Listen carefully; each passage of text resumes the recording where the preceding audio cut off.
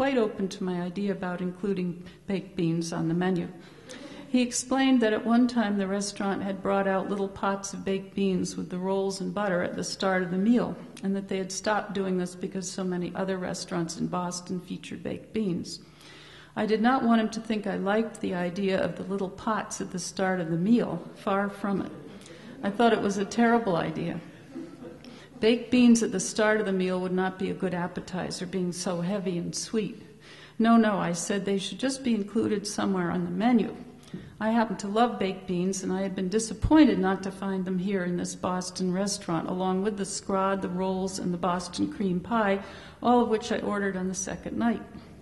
My dinner companion, that is, my brother, was tolerant of this protracted and perhaps pointless conversation, either because he was happy enough to be sitting over a nice dinner and a glass of red wine after the difficult day he had had going here and there in the city, which is not his native city, as he attempted to complete several pieces of business in connection with our mother's estate, not all of which were successful, or else because I reminded him, in fact, of our mother, who was so very likely to start a conversation with a stranger, or rather it would be more truthful to say, could not let a stranger come anywhere near her without striking up a conversation with him, learning something about his life and letting him know about some firmly held conviction of hers, and who passed away last fall much to our regret. Although naturally enough certain of her habits bothered us while she was alive, we like to be reminded of her now because we miss her, and we are even probably both adopting some of these very habits. I think my brother, in fact, added a suggestion of his own to the manager after listening quietly to mine.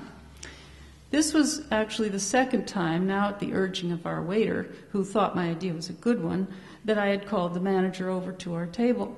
The first time I waved to him, it was not to speak to him about the baked beans or the spelling of scrod, but about another guest in the nearly empty dining room, a very poised little old woman, her hair in a pearl gray bun at the nape of her neck, who sat surprisingly low down on the banquette by the side of her much younger hired companion, so that she had to reach quite far up and out to find her food.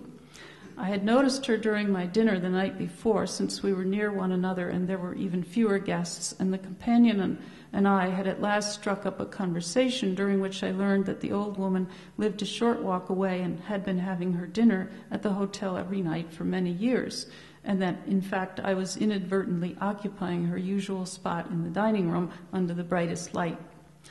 The companion, after consulting the old woman, had specified that she had been coming here for 30 years, which astonished me. But now, on the second night, the restaurant manager corrected this to a mere 5 or 6 years. I wanted to suggest, perhaps because I had drunk my glass of Côte du Rhône by then and was feeling inspired, that the hotel should make a photographic portrait of her and hang it on the wall in one of the rooms, since she was now part of the history of the hotel. I still think that would be a good idea and that you might consider it. In fact, later I got up from my chair, perhaps indiscreetly, and went over to the old woman and her companion as they were leaving and suggested the same thing, to their obvious pleasure. I did not think it would be tactful, however, to bring up the spelling of scrod so directly with the manager, and that is why I am instead now mentioning it in a letter to you. My stay in your grand hotel was delightful, and apart from perhaps the coolness of the restaurant manager, every aspect of the service and presentation was flawless, except for this one spelling mistake. I do believe the purported home of the scrod should be a place where it is spelled correctly. Thanks for your attention. Yours sincerely. Now, this one is much, much shorter. Letter to a frozen peas manufacturer. Dear frozen peas manufacturer, we are writing to you because we feel that the peas illustrated on your package of frozen peas are a most unattractive color. We are referring to the 16-ounce plastic package that shows 3 or 4 pods, one of them split open with peas rolling out near them. The peas are a dull yellow-green, more the color of pea soup than fresh peas, and nothing like the actual color of your peas, which are a nice, bright, dark green.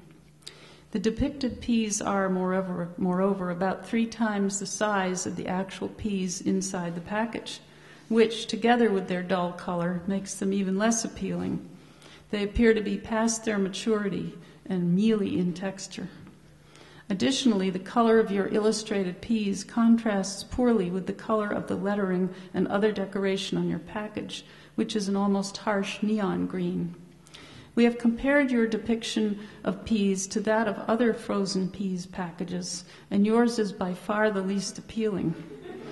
Most food manufacturers depict food on their packaging that is more attractive than the food inside, and therefore deceptive. You are doing the opposite. You are falsely representing your peas as less attractive than they actually are. We enjoy your peas and do not want your business to suffer. Please reconsider your art. Yours sincerely.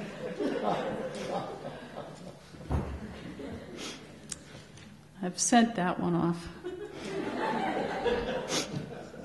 but I haven't heard from them yet. Most of these really are born out of very sincere feelings, and I really don't want their business to suffer because they're very nice organic peas. So I want to let them know about that.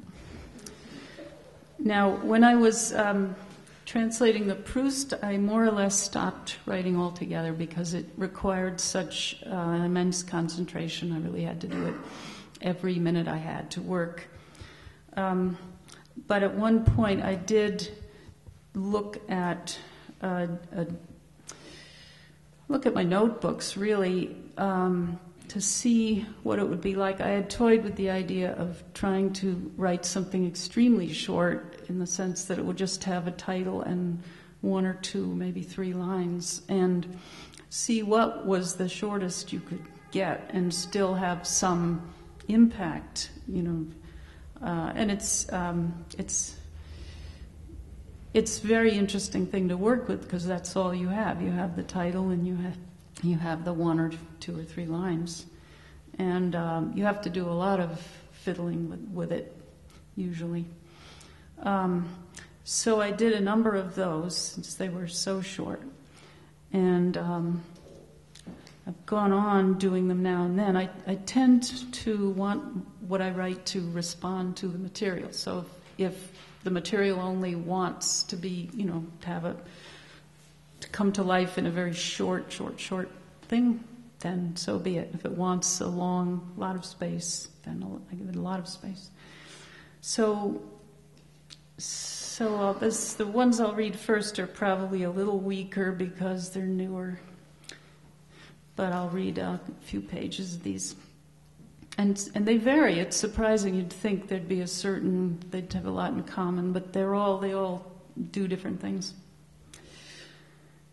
Hand. Beyond the hand holding this book that I'm reading, I see another hand lying idle and slightly out of focus. My extra hand. Late afternoon. How long the shadow is coming across the counter from this grain of salt. Fear of aging. At 28, she yearns to be 24 again. And people will react to that differently. That struck me as, I read in a notebook that I was keeping at the age of 28. And I had this sort of heartfelt cry of wanting to go back to being 24. But if you're in your 50s, that just seems very, very funny, But if you're not in your 50s, it's not that funny, I think. If you're 28, you feel you've lost all those years since you were 24. The fellowship, 1. It is not that you are not qualified to receive the fellowship. It is that each year your application is not good enough. When at last your application is perfect, then you will receive the fellowship. The fellowship, 2. It is not that you are not qualified to receive the fellowship. It is that your patience must be tested first. Each year you are patient, but not patient enough. When you have truly learned what it is to be patient, so much so that you forget all about the fellowship, then you will receive the fellowship.